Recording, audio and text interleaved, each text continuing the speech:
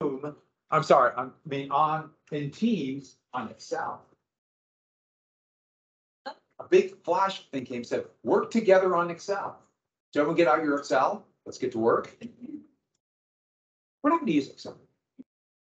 You good with that? Who likes Excel?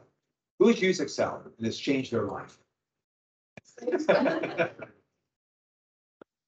All right. So, and also we're going to do a little bit for today. Let's review then from Friday. Remember way back when on Friday? That was a long time ago. So, which of the two sections, North or South, had the most diversified economy? And what did that mean for immigration down the road? Yeah, you're really going to see it. Go to the North in this era. Really should switch this back map here so I don't have to walk as far. Wait, I have it right here. Okay.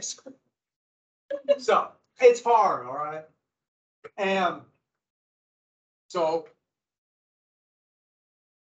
yeah, so more people went to the North, and yeah, much more diversified economy. We'll see this big shift coming in down the road. Oh, what was the rebellion that led to the slave codes? Racism. Racism came out of that.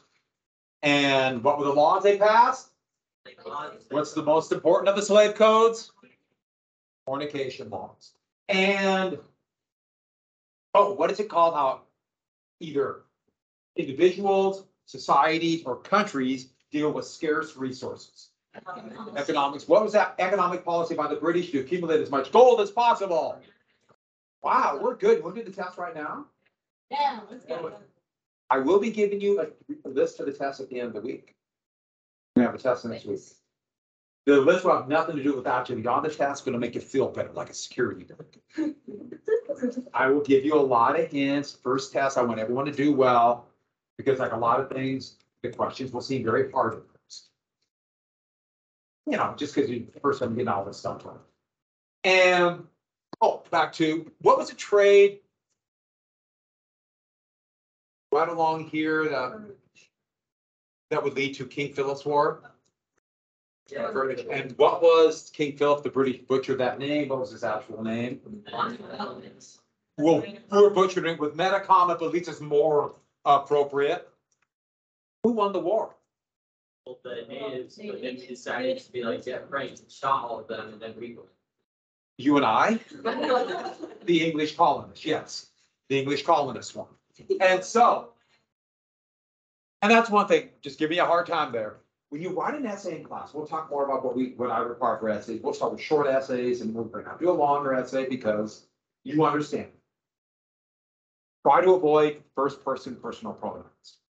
Obviously I know what you meant as in the United States, but don't write we as the United States, right? Yeah, the United States. And sound anyone in this final semester in the American. Or I mean, I am pretty old, but I'm just under the age. Just under the age. Yeah, you're right. And or don't put like we did this, or don't put down. That's pretty common thing, and you will get rights. We all do this in class when we talk, but don't say you will get rights. Put down that citizens of the United States. It's just a habit to get out of. In conversation, we talk in class. It's true. That's fine. But try to avoid that, get to where you don't have to do it. It just makes it much more precise. And it's one of those things where they're supposed to take points off on the APs.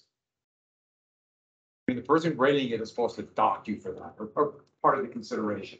But wouldn't you hate you lose points because you just accidentally put down the blue? You know, one of those stupid little things that you know better, it just came out your writing, kind of getting tired. So get out of the habit. All right, so back to this. We get the Wars of Empire. Did we get to King William's War? That's the last one. We have to go. So let's go through all the wars. And we got lots of wars. No, all you have to know is just the big thing. I want to give you an idea of how these wars stacked up. In the colonies, I'm referring to them as the English colonies. They call this King William's War, 1689, 1697. And this is what I mean for the British colonies called it this. Don't write this down. I'm just putting this down there so I just give it context. In Europe, it was called the War of the League of Augsburg. I know what you're thinking, and thankfully we've mentioned Augsburg in class, right? And it is my favorite Augsburg related war. Does anybody know what country Augsburg is today? Yes, it's German. I've been to Augsburg. That's I've got really my whole story. That's just kind of cool place, really in the mountains, really pretty. Let me tell you. And what happened was Louis XIV was attacking all along the Rhine River, trying to get an empire for mercantilism. In fact, that's where the term mercantilism comes from, are these wars right here. Well, in Britain was King James II. King James II was leaning towards and looked like he was going to force England to become Catholic again. And maybe take away power from Parliament. Remember, they just fought a civil war 40 years earlier. That led to Cromwell, horrifically bloody war, which will have great effect on the United States down the road. But anyways, he was overthrown by Parliament. Called the Glorious Revolution. But they had to find a Protestant king. Couldn't find him. So where did they go? They went to the Netherlands. The king of the Netherlands, William, had married King James's sister. And so he had a connection. He was Protestant. And so they brought him over. Since the Netherlands was at war with France, guess who now is at war with France? Britain. And that's how the US, that's how Britain got in that war. And I could have William and Mary didn't have an heir. So they got to find somebody else. Okay. Also, Parliament would pass a law saying that no monarch can be Catholic. They all must be Protestant. And that is the law to this day. A monarch of England has to be Protestant. Yes. What is the Protestant? Protestant is somebody who broke away. The term actually comes from protesting, broke away from the Catholic Church, starting in 1519. And so is the Protestant or right monarch that's still like maybe I didn't know that that's the key there. Protestants are Christians. Protestants are Christians. They just broke away from the Catholic Church and formed like the Lutheran Church, or in church, it's Church of England. In the United States, Church of England is called Episcopal. That's Episcopal. My mind is frozen. Yeah, Episcopal, which is also called Anglican. Yeah, but they are Christians, and so they have the same. It's just that they're not Catholic. AKA Catholic. All Catholic means is the church. That's all Catholic. It's the church. And they tried to be the only one in Europe. Didn't work. So this war turned out to be basically a draw. And in the colony, even though there was a lot of fighting, the French used the rivers and attacked the English colonies using their with their allies. It went to what's called the status quo. Status quo means back to the way it was before the war. Back to the way it was. In fact, there's a whole series of status quo, antebellum. Status quo, the way it was, antebellum, before the war. Ante is before, bellum is war. Some of you might have heard about the period before the Civil War in the United States. Sometimes that's called the antebellum period. All that means is before the war. That's all that means. I mean, in antebellum itself. Yes. Yes, quick, go. But next time, get the drink between periods. All right. So, Queen Anne's War. That'd be the next war.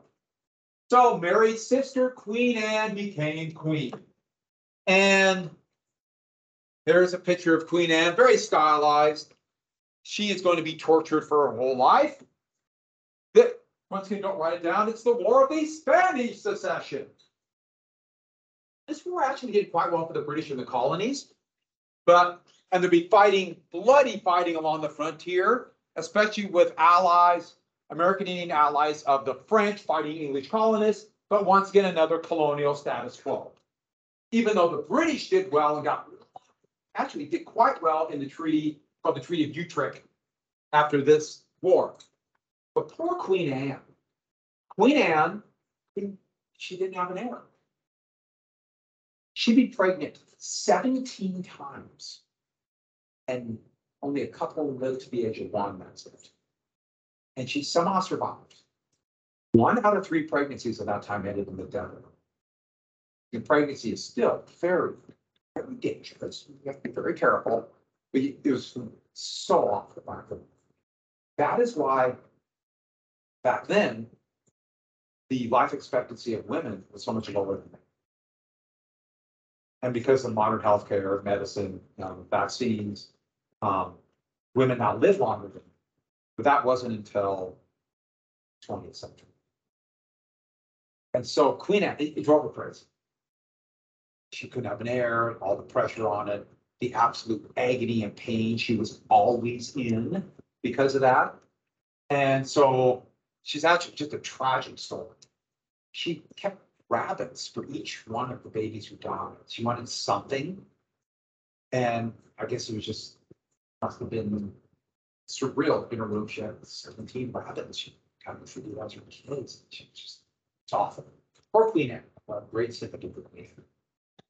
And when she passed away, the closest relative was Catholic. So they had to go find another family.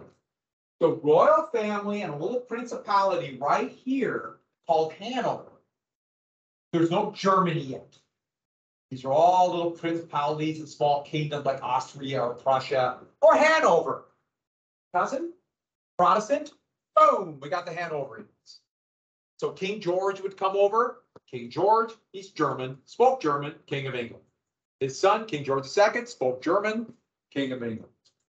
King George III, who would be king when the United States became a country, was still German. Mom was German, father was German. That family would die on. They never had an heir in the 19th century, so they had to go find another heir. They found more Germans. Saxe-Coburg. And World War I, they changed the name because Britain is fighting to the death with Germany. So they changed the name of the royal family from Saxe-Coburg. They named them after the castle they lived in, Windsor. And it is still the House of Windsor today. And so the King of England's German. One of those surreal things. But that was actually pretty common. The Tsar of Russia at that time was German. Just kind of, that's a German family. Oh, and they're all inbred, but that'll be another story for down the road. So, the next war, and I know what you're thinking. We haven't had a war ear-based. Let's have an ear-based war. The War of Jenkins' Ear. And this is one of the bloody wars literally called the War of Jenkins' Ears. So it's Britain versus Spain, but Spain was an ally of France for various reasons. And this would roll into a massive war with France again. But we mentioned this because we can get to what's called a privateer. Does anybody know what a privateer is? Yes. Isn't it like sailors or like pirates that have been hired to go be pirates elsewhere and attack other ships that aren't like English or French or whatever? Yeah, that they can literally be, they're pirates, by all measure pirates, or something like them, but they're hired by Britain to attack Spanish or French ships. Mhm. And so they could claim, no, we're not pirates. We're actually soldiers for Britain. Now let's be clear, they're pirates. But that's a privateer. Britain did that against the Spanish. It was very common. A lot of US privateers, like in the Revolutionary War. Well, the Rebecca was a Royal Navy vessel, a frigate, a fast-moving ship. Not one of the big, like you would think of a battleship that had 100 guns. They called them ships of the line because they literally would line up and blaze away. Frigates were fast-moving ships that would like escort or stop enemy ships. A lot of Royal Navy vessels, when they were patrolling the sea lanes here. Remember, Britain had, like, Jamaica was a colony and a few other islands. These are sugar islands. They're patrolling them. Jenkins would freelance as a privateer. If they saw a single Spanish galleon, which imagine kind of, these are all sailing vessels, but kind of fatter, one that could haul gold or whatever it might be hauling back, cotton, corn back to Spain. He'd see one out in the middle of the sea, someplace in here. They'd capture it and steal the stuff. We'd stop them. And so Jenkins saw a Spanish galleon. He knew they couldn't outrun him, just coming over the horizons. And so Jenkins did something he always did. He had the Rebecca take down the Union Jack, which not quite that flag, but getting close to the Union Jack we have today. We're about 100 years from that current flag. Take that flag down, and put up a Spanish flag. Hi, we're friends. And sail a little bit closer to where the galleon could not get away. Spanish flag come down, and what flag would he put up? A black flag.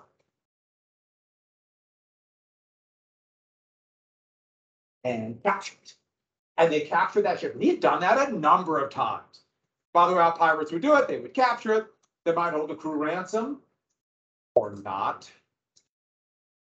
And then they would split the loot. Half would go to the captain, and then the crew would split the other. That's how it was. That's kind of like the tradition amongst ships. It's a big, easy money. It was trapped. 2 Spanish frigates were over the horizon ready to jump it. And so the Rebecca, with the sails down, raiding that ship, 2 Spanish frigates captured. And they roughed up the British. Actually, they thought about executing them right there. But they decided to send a message back. So they beat the crew up. The Spanish stole a bunch of stuff off the Rebecca and then sliced off Jenkins. Sliced it off. 7 years later, that ear made it to Parliament. That's a plucky ear. Didn't quit. Didn't give up. That ear kept fighting and fighting and fighting and got back.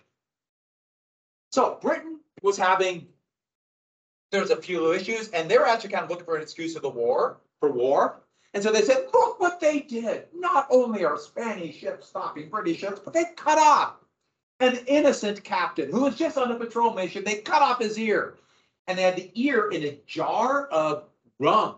And the rum is only about 20 to 30% alcohol.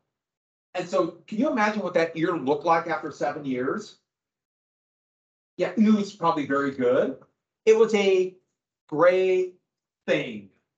And they pulled the ear out. And they're like, look at this ear. And they passed it around to the members of Parliament. Oh, look at this. And they took it off this salons and shops. Look how evil the Spanish is. Can you imagine how bad that ear smelled? Now, this is supposedly a picture of them showing the ear off at a salon, which is, think of like a coffee house. That's the ear. And Britain went to war. A 4-year bloody war called the War of Jenkins' Ear that would roll into another war. So I was in London. This is 2008. And I'm in line waiting to go into Parliament. And so I went to go, you can have a viewing session, you can watch them in session. I waited a long time, finally got in, my wife and I, and we're waiting in line on this long hall. So let's go to the viewing session for maybe 5 minutes. It was really cool, but it was about 3.5 hours of standing. So it was a long, my feet were tired. And I'm standing in line, and they have all these things like on the wall, various mementos and statues and plaques, little things on the wall. And I'm waiting right near the entrance go in. And I look over, and there's this jar. And it's kind of gray water. And there's this like thing that looked vaguely like a piece of cauliflower floating. I'm like, that's Jenkins' ear. Well, they won't let you take pictures there. There's signs all over, don't take pictures. And I'm standing, I'm kind of doing, I'm going to take a picture. And I carefully took my camera out. And I did another quick look. And there's nobody, no guards anywhere. And I thought, I'm going to do it. And like that, literally this fast. And there's nobody hand on my shoulder. I went to jail. And, but that was, so I didn't get a picture of Jenkins' ear. But today they'll let you take it home. Britain's in a lot of economic trouble. No, okay. So that rolls into another war. King George's War. Don't write this down. It's the War of Austrian Succession. That's another one. You don't need to know the European War. Start there, roll into the colonies, and here the British did quite well. Colonial militia won a series of battles here, but up here is a fort called Louisburg, and they took this fort, but they had to give it up. The treaty was another status quo antebellum. So here's the St. Lawrence River, and this is all New France right here, and all along the St. Lawrence River. Louisburg is right here. So any ships going in here have to go past Louisburg. So this is a really important fort. And the British took it. It's mostly colonists from Massachusetts, their militia. They had to give it up. They were furious. So the French held, but this is a precursor to bad times with the French. They know they're outnumbered and they might not do well. And this is going to lead right into, oh, jump the gun here, the French have a problem. By 1750, there are 10 times more British colonists than French. The Royal Navy, the French Navy is strong, but the Royal Navy is stronger. See, the French have to spend a lot of money on land forces because they're on the continent. They're vulnerable. The British don't need as big a land army, so they can spend more on the Royal Navy. So the French start thinking preventative war. They're thinking we're going to have to strike the British because someday they're going to attack us. And someday we're going to lose. So they're saying, someday we're probably going to lose. We almost lost the King George's War, War of Austrian Succession. And so they're thinking along this frontier, we're going to have to strike. So a preemptive strike is, just imagine you have two countries and you're on your side and you look at the enemy and they're lining up weapons and tanks and they're going to attack. So you preempt their attack by striking. Preventative war, no, that's not happening, but you just have a feeling someday they're going to get us. They hate me, and so they're going to attack me.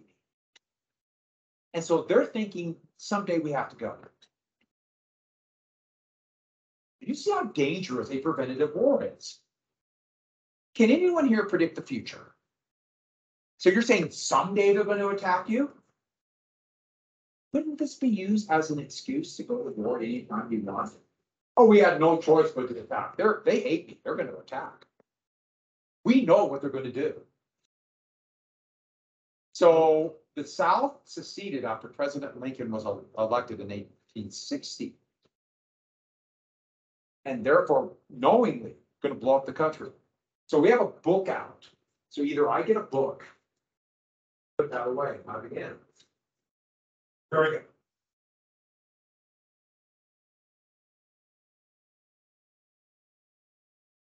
They were going to attack. Or I'm sorry, they decided to blow the whole country up because they were convinced that someday the North is going to take away. So we'll blow the whole thing. That's how they prevented it. Germany was convinced someday Russia and France were going to squash him, and that led to World War I. Someday. So yesterday was the anniversary of the September 11, 2001 terrorist attack on the United States. And that took people by shock by the ferocity of the attack, even though there was just a whole series of screw-ups. And special topics of American history really go in detail. At the end of the year, we'll talk a little bit more about that. September 11th is the anniversary of that. And I should add one thing that's very interesting about that. It was a very traumatic event. In fact, I remember getting up in the morning and hearing on the radio a small plane hitting the World Trade Center, but nothing to fear. Plane must have got lost. I mean, that's what the first report was. And then by the time I got to school, it was clear it was something else. I was in where Mr. Solomon is now, teacher has since retired. His room was there, and we were right before class. And the first of the towers went down. And that was shocking because we were told that the towers had been designed to handle a plane hitting. We have a building that's over 100 stories high. The assumption was a plane, this could happen. Well, there were some engineering flaws they didn't take account of that led to a collapse. They were saying, oh, it probably won't collapse. And then once that first one collapsed, such as the second one hit, you could imagine what everyone thought. What's going to happen to the second? They just knew. And so I was in my class. In my first period, I was telling my age, teaching AP US history. It was that popular next one. I moved to this one the next year. We had a TV in that corner, hanging on that wall. Let's see. Time flies, doesn't it? And we watched it. And this led to, I mean, just disbelief. It's the second bloodiest day in American history. Anybody know the bloodiest day in American history? Yes. One of the battles. September 17th, 1862, the Battle of Antietam. Battle of Antietam is a place. And maybe the most important battle in American history, that leads to the Emancipation Proclamation. Big deal. But, so, it was a whole series of screw ups. The CIA actually helped the group that attacked the United States. So it was all, I mean, just looking back, I can't believe all this stuff. And they're being hated by Saudi Arabia. It was a mess, but they were being, Afghanistan was in the middle of the Civil War. They were in Afghanistan. So we joined the Civil War and occupied Afghanistan. But 2 years later, the United States would use that attack as an excuse to invade another country that had nothing to do with the September 11th attack. And we said part of the reason was that they're someday going to have nuclear weapons, weapons of mass destruction is what we were told. And they might attack, AKA a preventative war. Do you see how I kind of brought that back? It's a reason I did that. What country did the US invade? Yeah, Iraq. Nothing to do with the September 11th. Actually, they were mortal enemies with the people who committed the September 11th attack. But most Americans, you know, which is sad. And yeah, it turned into a disaster. 5,000 Americans would die. 60,000 Americans would be wounded. A billion Americans would die. And we left and kind of lost. Government we didn't really want is not allowed there. And that's a preventative war. So why am I telling you this? I didn't want to bring up September 11th, but I want to tie it in. And the thing about it is that sometimes you might hear that history repeats itself. It doesn't. It's similar. Humans do similar things over and over again. It's never quite the same. And we are still, you know, humans have been around for Homo sapiens sapiens have been around for such a short time. Yeah, we still do. By the way, anybody know what Homo sapiens sapiens? Wise humans. Wise hominids. Homo sapiens wise. We're wise. So back to this then, war. And that leads to the French and Indian War. And the French and Indian War, unlike those other wars, is going to start in what is now the United States and roll on to Europe and the rest of the world. The colonists called the French and Indian War because they're fighting the French, and the French had American Indian allies. So did the British. The French and Indian War. And so, just what is happening, we have to bring up something. The Albany Plan of Union. So Benjamin Franklin was on his way to becoming one of the most famous people in the world. He printed a newspaper, a pamphlet. He wrote Poor Richard's Almanac, which we'll see in the video, so I'm going to kind of save it there. He was a printer, relatively wealthy, kind of duplicitous, but you know, that's the way it goes. And he thought we needed a loose confederacy. The 13 colonies, and to his point of view, he's really focused on this. But also these colonies down here, we need to unify at least a little bit. He's telling the other colonies.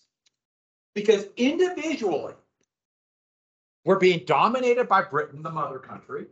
We can't make deals individually with the various tribes. The various tribes can't really communicate, so that's part of the reason Franklin said they go to the French. And he wanted to base it upon the Iroquois.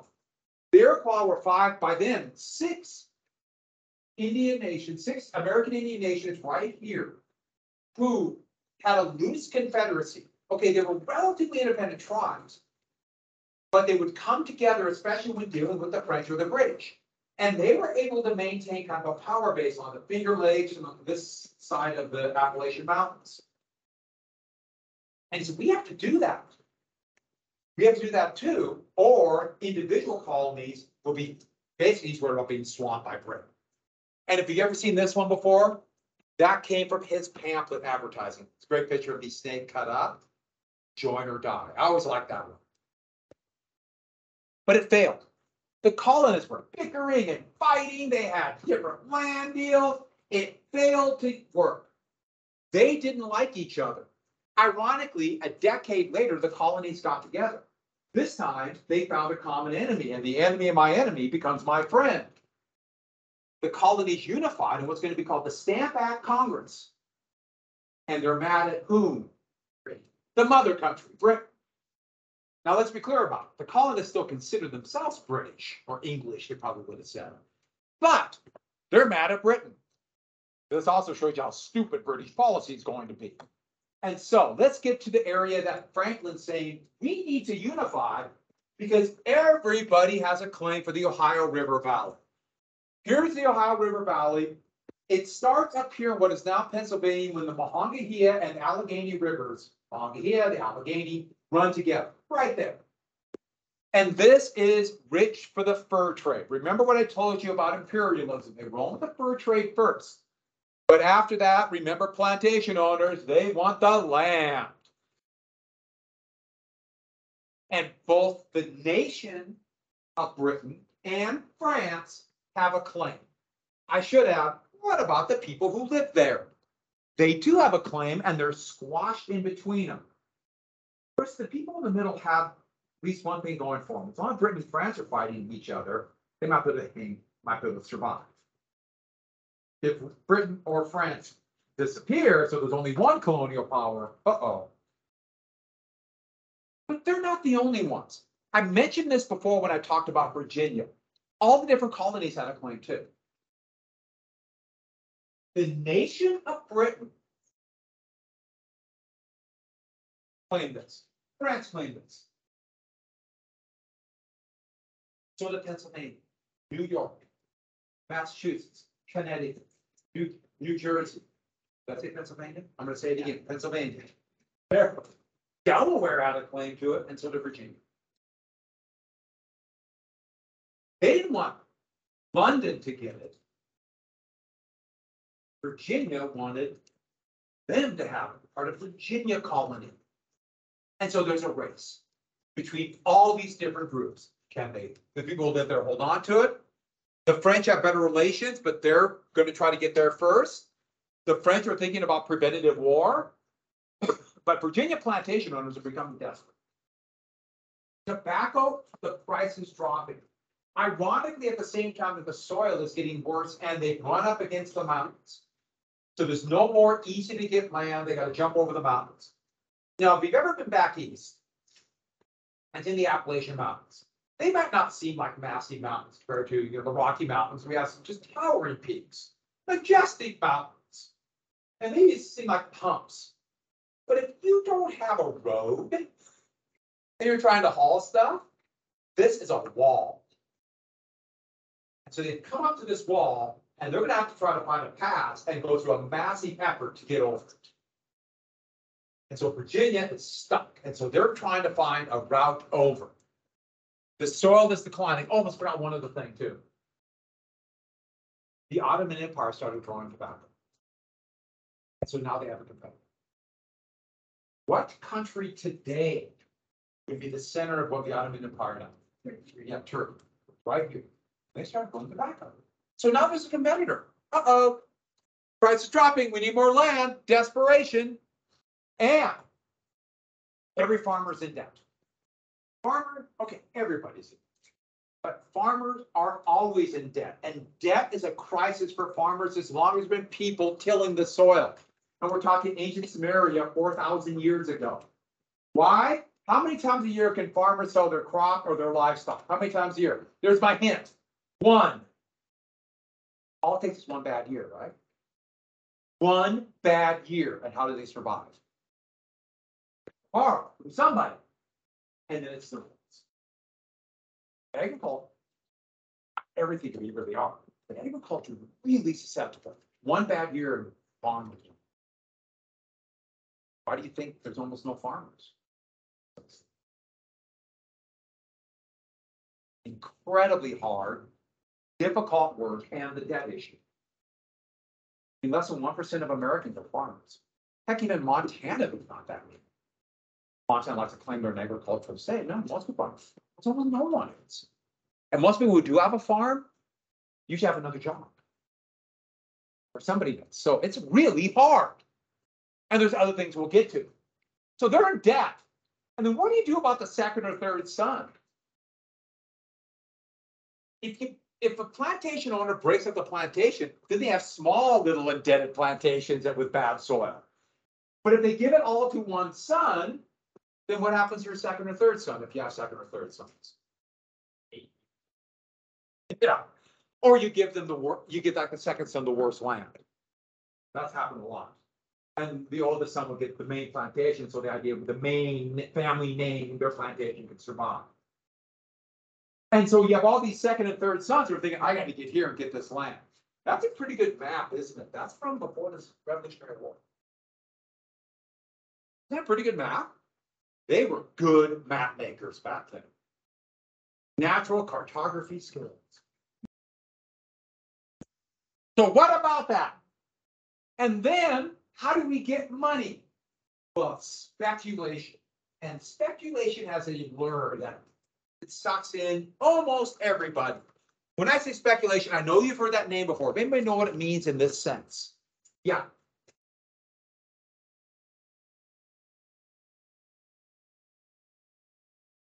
Stock market is speculation. Real estate is speculation.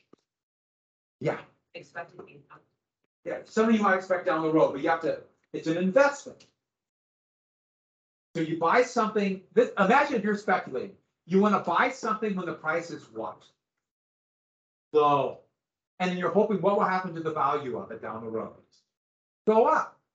So it's a gamble. You're rolling the die. You're hoping that down the road it'll go up. And people do this with the biggest ones are real estate or the stock market. They roll the die. I mean, Wall Street's a big casino. Everyone is gambling. And the allure of that is pretty overwhelming. The idea of making money without work. You think about buying something and just sitting back and waiting. And then a year later, you sell it and make money. Doesn't that just kind of. That's actually kind of an issue because unless you're already wealthy, you lose everything. Yeah. So speculation is a big risk. But it's amazing how many people time after time will gamble on speculation. And all you have to do is follow what happened with cryptocurrency and Bitcoin, how many people lost everything gambling in that. Why? Same deal. All I have to do is buy this and it doesn't buy you.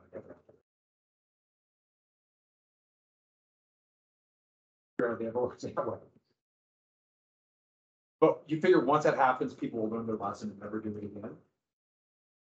Never! They always will do it again. So, I don't know why I yelled that, but I wanted to. So you have all these people, if we can get there first and get our claim, we know people want that land and we can get rich. So much of American history are land speculators. By law, we already know that, so you have to write that down. Get the land claim first. These are all things I mentioned before, and gamble. I don't think you need to write that down. I put that in while thinking, but I already told you. We understand that process. I'm going to come back to speculation, obviously. There'll be a few crashes where the whole speculative bubble will burst, including one in your lifetime to destroy the entire world's economy. In your lifetime. Don't you feel good? Mine too. So with that, so in 1754, Britain wanted it first. 2 years earlier, they sent a second son of one of those plantation owners who got terrible land. And he found out that the French were there. And so Virginia sent him again. He was given a rank of lieutenant colonel in the militia. His name was George Washington. And Washington was a land speculator. He was given this rotten land, almost no growth. Oh, yes, and of course, slaves. And then the bell rang, and that changed everything. So, tomorrow will be a regular day. Then on Wednesday, we'll watch that video. Oh, you can see my new plane. Want to see it? Want to watch? Dive bombed you. Pretty exciting, huh? I have no idea where this came from. I just found it in my desk. Oh, disaster.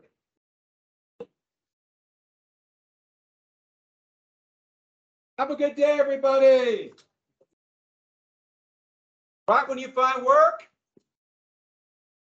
aim by your thumb.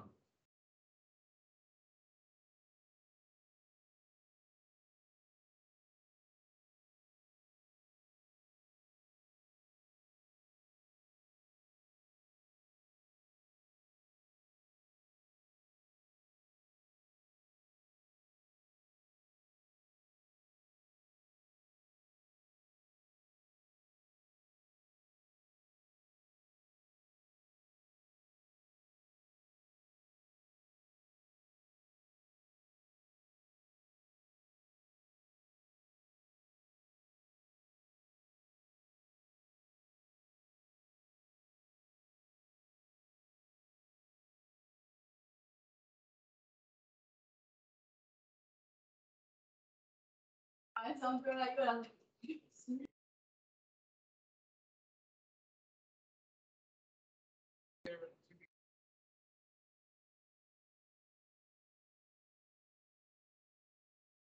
I know how. There was a assignment. Isn't it too Friday? No, there was another one. So there was one that you were really technical terms, and then there was another one with or no, I'm sorry. Yeah, there was another one in chapter 4, and it's at page 167, 47 from something. But there's no terms that you know from it, and there's no like. He didn't say it was, it's on the thing for today, but like, it doesn't say it's due. It's not like there's an assignment. Yeah, It's just like, doesn't say it's aligned. I don't know when we were supposed to do it, but it's a, but it's like, it's like a reading thing in chapter 4. So I was like, I don't know if it's an assignment or if it's like.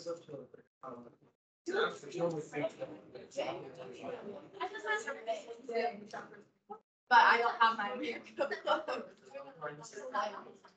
You don't know. Well, I think since taking the syntax for 10 bucks, but it doesn't.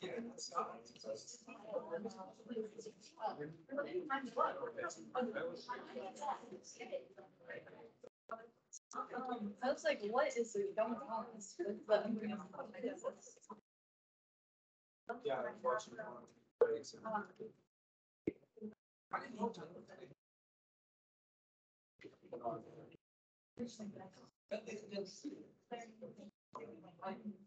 and she wants to start to one of her. Well, I'm like, and she was like. We lost the dude.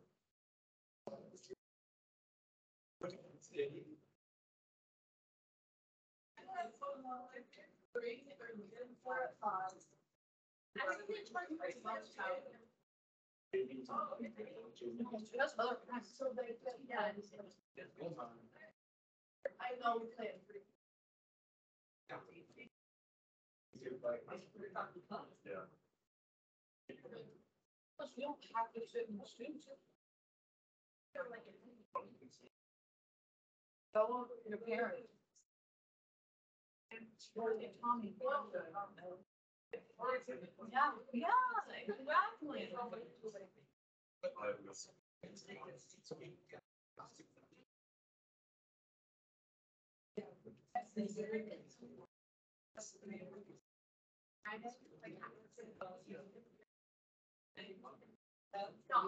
Just like sex. Has me extra. It's like. Yeah.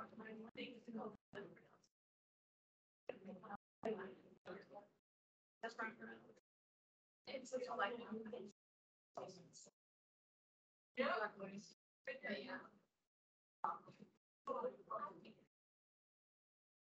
Okay, so a couple things in really quick.